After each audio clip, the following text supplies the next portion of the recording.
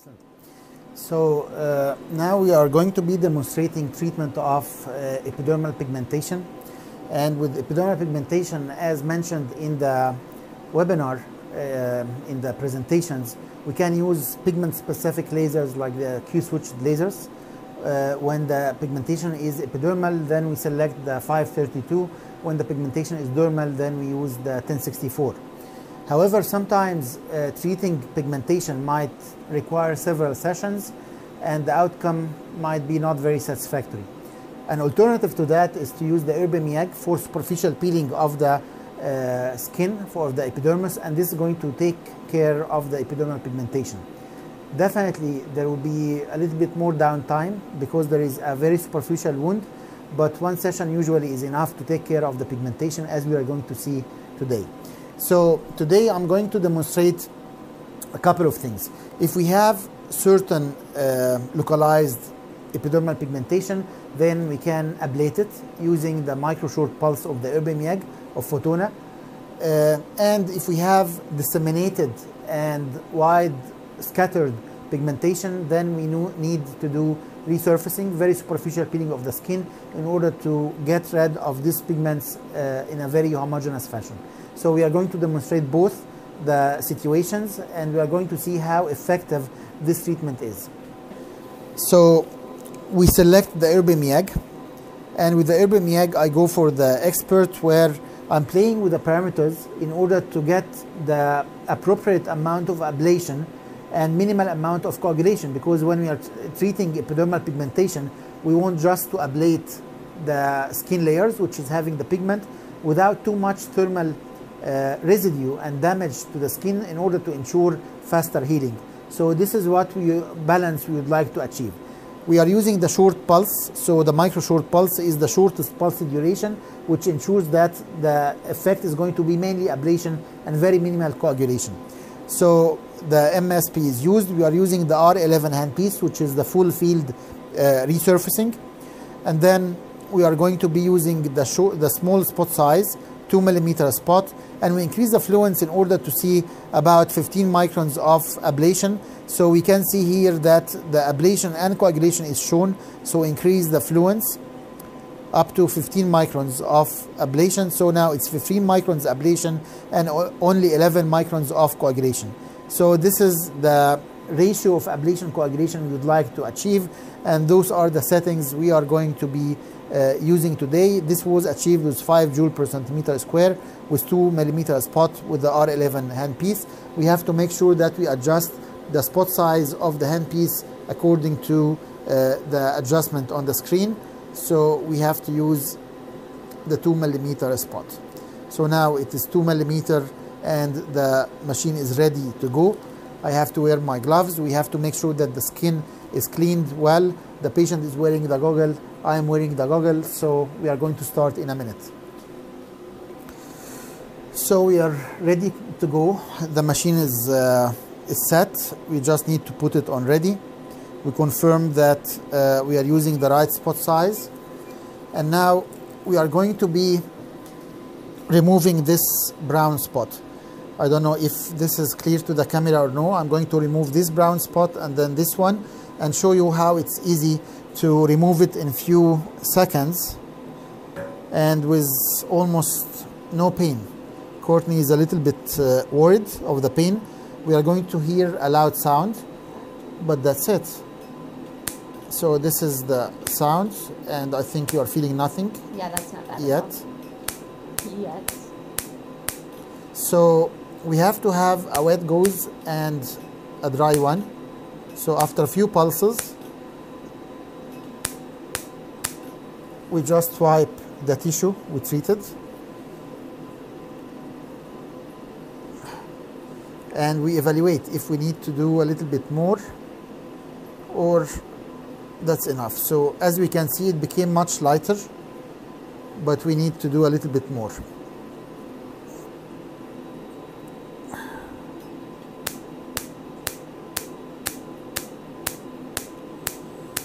It's almost removed now.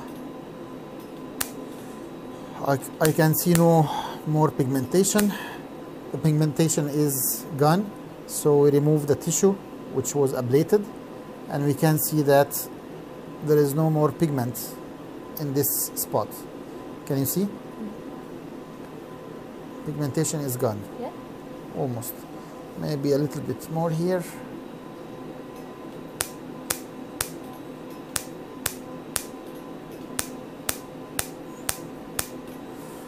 And that's it. So in a few seconds, there is no more pigmentation in this spot. I'm going also to remove another spot here so that we can demonstrate that and we can see the effect. So we are going to remove this.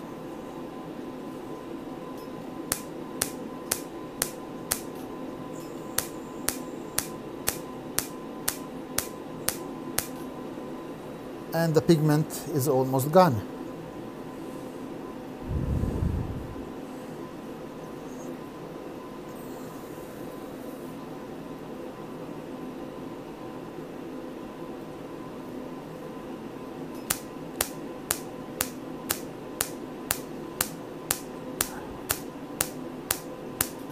How's the pain? Barely anything at all. Okay, so we can see that the pigment is almost gone. The skin was peeled off with the pigment, and usually it will take maybe 3-4 days for healing, but we get rid of the pigment. We can target the edges so that we are sure that there is no remaining lesions. I do a little bit of defocusing so that the spot is a bit smaller, so I am able to target a smaller spot. And now even the edge is free and it is not having any pigment anymore. So this is what we do if we have a localized focal lesion which we would like to get rid of. It takes few seconds. It didn't require even anesthesia. I'm not using cooling, and we can see that it is instant improvement of the skin. It will take maybe 3-4 days for healing, and I think it's a very simple procedure. Usually patients are very happy, and it doesn't require to be treated, to be repeated once again. Of course, in a case like Courtney, where we have this kind of skin which is very light and with freckles, this is a kind of photosensitivity. So using sunscreen afterwards is very important to prevent having more lesions to occur. So this is part of your daily routine which you have to keep in order to avoid the recurrence of having new freckles and lesions. Okay? So what we are going to do now is to do a resurfacing for another area which is going to be covering the whole area. Maybe it's not going to get rid of all the freckles from one session, but it is going to be when we have such widespread freckles, we cannot go after one by one. In this case, we have to do resurfacing, and we are going to aim at ablating the superficial layers of the skin in order to clear the pigments out. And this is what we are going to do. In this case, we are going to be still using the MSP and the R11, but we have to use a larger spot size, maybe 5 joules. And then we would like to see more ablation. So ablation 7 microns, which is the maximum fluence we can get with the 5, is going to be a little bit too mild. So in this case, I go for something called turbo, where we can get stacking of pulses. So instead of basic, we go for turbo 2, and turbo 2 means stacking of 2 pulses. In this case, we are ablating 15 microns of the epidermis, and this will give us a much better improvement and faster result. So now this is 6 joules with the turbo 2, 1.7 hertz, 5 millimeter spot, and this is what we are going to be doing now. So we are adjusting the spot size to 5. So this is a 5 millimeter spot. And we put the machine on ready. We confirm that this is the 5 millimeter spot, and we start to treat an area with the objective of resurfacing to improve the color of certain area. Courtney, this is going to be just the same. With this, we are supposed to be using smoke evacuator.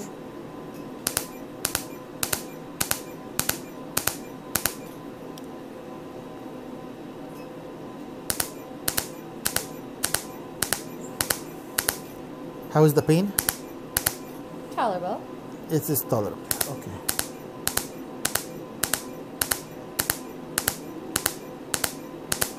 And keep in mind that this is being administered without anesthesia. If we apply topical anesthesia, then the patient will feel nothing. So this is one pass on this area where we would like to clean the skin.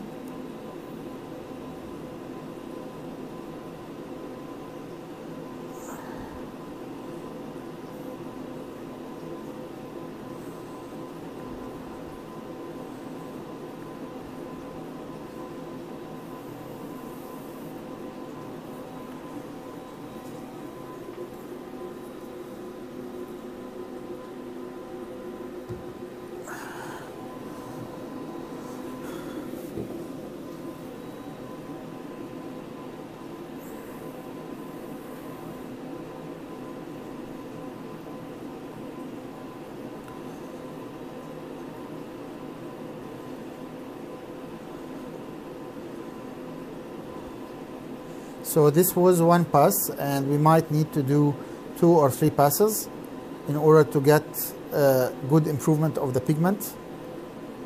But we can see already some change with the first pass. So we make sure that we remove the tissue debris. We can see that the area improved. And then now we are going to start with the second pass.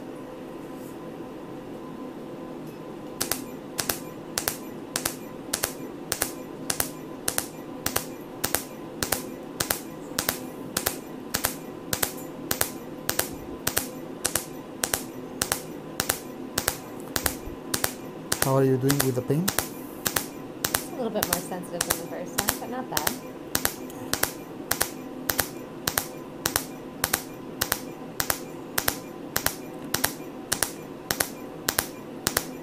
We should have applied anesthesia.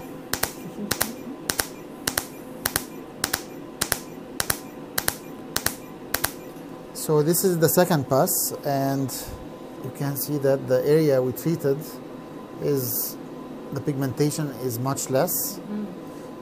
If we can do a third pass, then definitely it's going to show even more improvement.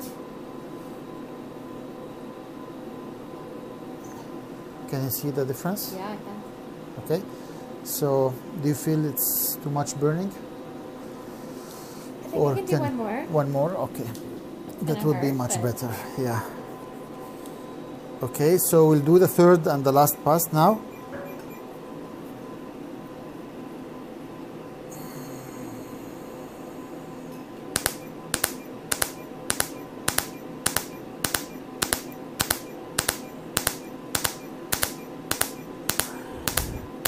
Here I can be a little bit more selective on the areas of pigments. I don't need to go everywhere.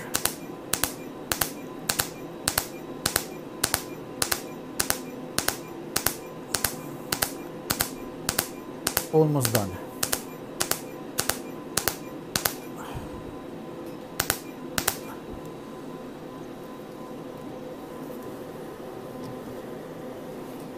Okay. So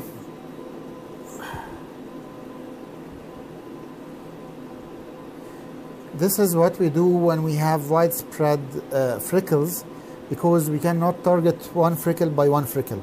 In this case, we do the superficial peeling of the skin, and as we can see, this area is definitely lighter than the surrounding skin before and after, and we are going to keep this as a test area in order to see how it's going to respond. The erythema, which is expected, very superficial crusting of the skin, and then we can see how lighter it is going to be within 1 week or 10 days. Okay, the skin is not very much red. We expect to apply a skincare product which is going to be a good moisturizer, something to promote the healing, and in this case we ensure that the skin will heal very quickly and very smoothly without any problems. Okay.